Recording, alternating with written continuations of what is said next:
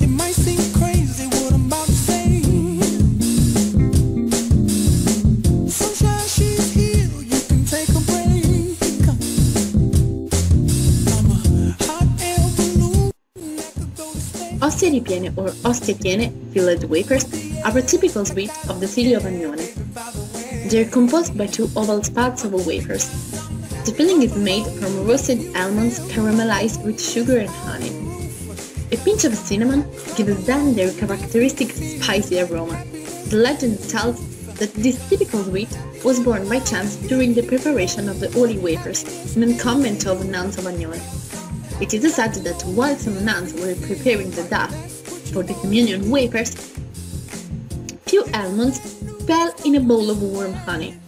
To collect them were employed just 2 pieces of wafer. The almonds, covered by honey, immediately attacked to the host, forming a single compound. The nuns were so surprised about the great taste of it. No offense to you, don't waste your time. Here's why. Because I'm happy. So, let's see how to make this amazing sweet. For the wafers we will need 750 ml of water, 500 grams of flour, 1 tablespoon of olive oil, 1 pinch of salt, and a special iron. Mix the ingredients until mixture is smooth, and let the iron heat on both sides. Then, oil them and pour inside a tablespoon of mixture. Immediately close the iron and cook the host a few seconds. Then, be sure to disconnect the host very gently, starting from the edges and cutting off the excess of dough.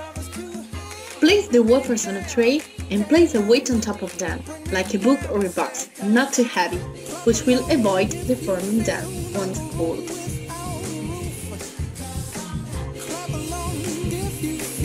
What we will need for the filling: 50 grams of sugar, 50 grams of cocoa, 250 grams of chopped dark chocolate, 500 grams of raw honey, 1 kilogram of chopped shelled walnut, 1 kilogram of blanket toasted chopped almonds, grated orange peel, a spoonful of cloves and cinnamon powder mixed, and then a shot of strega and 1 of punch.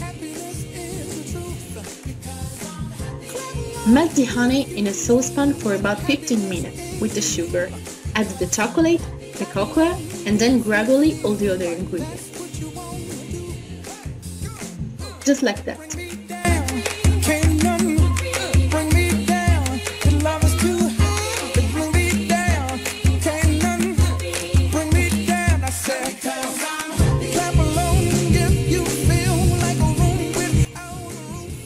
The mixture will be very thick.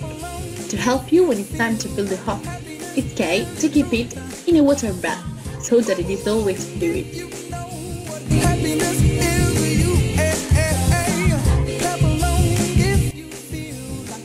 Stuff 2 by 2 wafers and crush lightly the filled with a fork. Then let them rest in a cool, dry